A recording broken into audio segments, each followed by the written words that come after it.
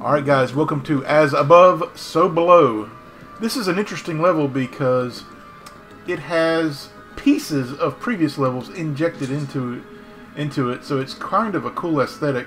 What you want to do is drop down here, and here's your first secret. Just use the mortar to bust it open. I like to use the double barrel here to take out the scientists. There's 3 of them here, and there's 1 in the corner. Now we're going to get your sword out and get ready to take out a knight. Sword guy. There's some soldiers here. Now get your mortar out and shoot her out right here, and you should take out both soldiers with 1 shot. But get your sword back out and take out the ghoul. And here's your secret number 2. Kind of tricky to get down this hole sometimes. Now, mortar out. You're going to drop down here and shoot above the group. Take them out. Just strafe as needed. Just keep firing at the cultists coming to your position. Now, sword out, drop down. Get ready to take out the ghoul. The charged shot.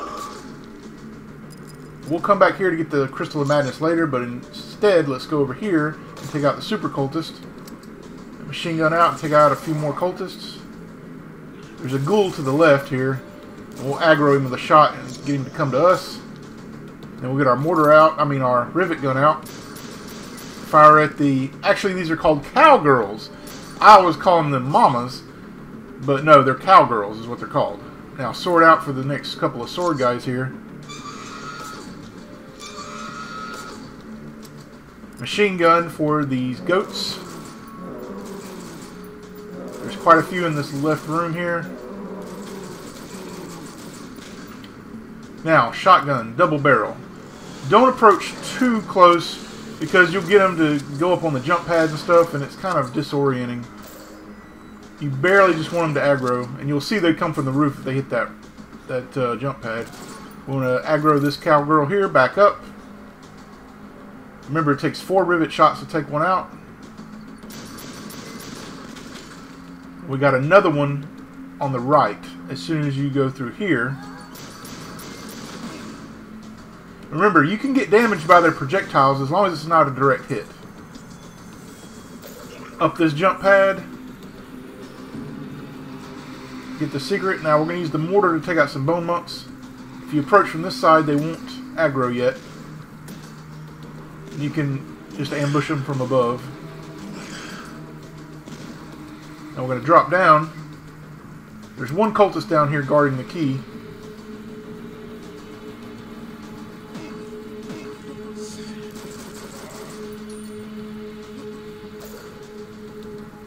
We took some damage from the lava. There is a lava power-up right here, which I should have picked up the first time. Now, use the Crystal of Madness here. This one right here, we're going to take it into this room where the jump pad was, and we're going to throw it at the ceiling.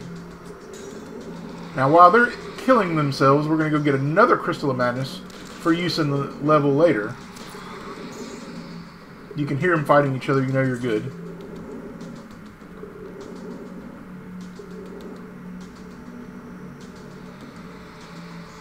It's imperative to get this Crystal of Madness because this is the more important one.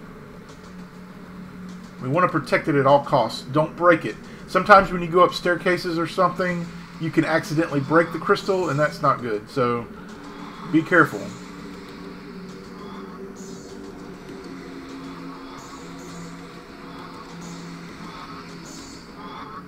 You should be safe now. Just go up the jump pad. They'll be killing themselves, so...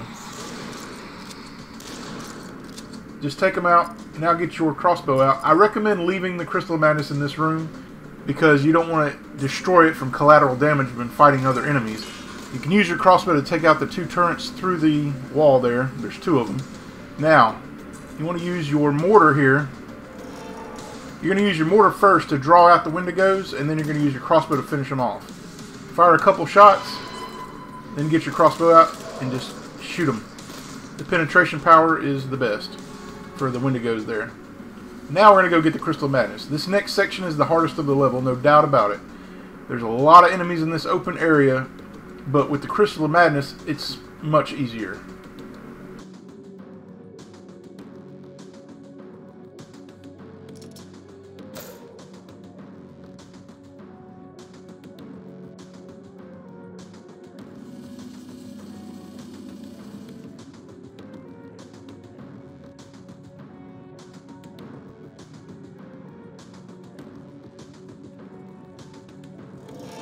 So you want to take the Crystal of Madness and just chunk it right in front of the skull here. Everything is big in this open area, and you're small. It's kind of weird. You have big barrels and big skulls. I recommend just starting on the left side and picking off a few of the cultists on the left, and then there's soldiers on the right side. There's 3 of them right there.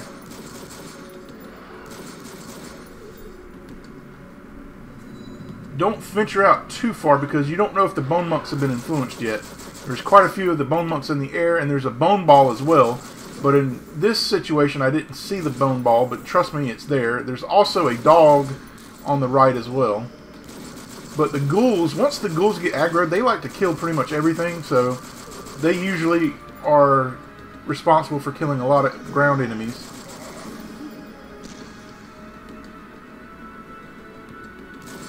But take care and make sure you take out the heavies as well. You can see that one in that ghoul in the back there. He's already on a rampage, so we'll leave him to his own devices. But you want to make your way to the right side. There's a secret here, which we will get. You take out this guy. He's like a miniature. He's like a miniature. They're called leatherheads. I guess they couldn't use the word leatherface. It's copyright, I guess. But here he is, right here. He's a little miniature guy. Aw, cute.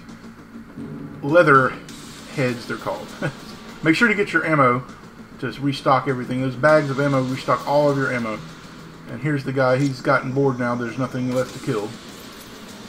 Now, I like to use the rivet here and just shoot a couple shots to take out that group of enemies.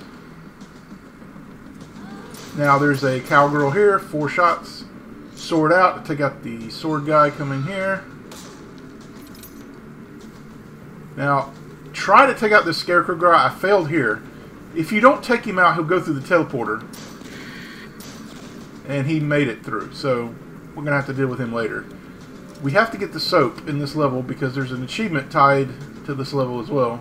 Into this soap. So you have to get it anyway. Make your way right here. There's a secret here. You need to pick the soap back up. This wall can only be destroyed with the soap. We'll find the lavender secret, which is an achievement. Now, really important here, make sure you get your double barrel shotgun out. You can bring the soap along if you want. I probably should have, in hindsight, take out the cowgirl in the next section, but I didn't. Get all your ammo. As soon as you get these totems, don't waste any time. You're on borrowed time here. Run through as fast as you can. Take out the scientists. And remember that scarecrow. I really don't like him to be in this area, though. Get your rivet gun out and unload immediately. Drop down here. Don't waste any time. Get down to cover as fast as you can. You'll need to take out the cowgirl quickly here. And there's a heavy here. And make sure you take her out. It's just better to just drop down as fast as possible. Get the key. And this section is done. The rest of the level is pretty simple. Just don't make any stupid mistakes. You're basically going back to level 1.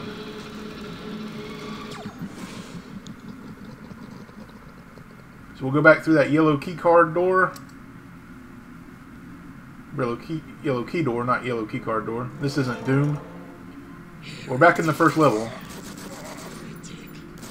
Just take out all these cultists. Draw them out. They're going to come from the far end. There's some turrets here. You can take them out from here. There's a couple of soldiers here.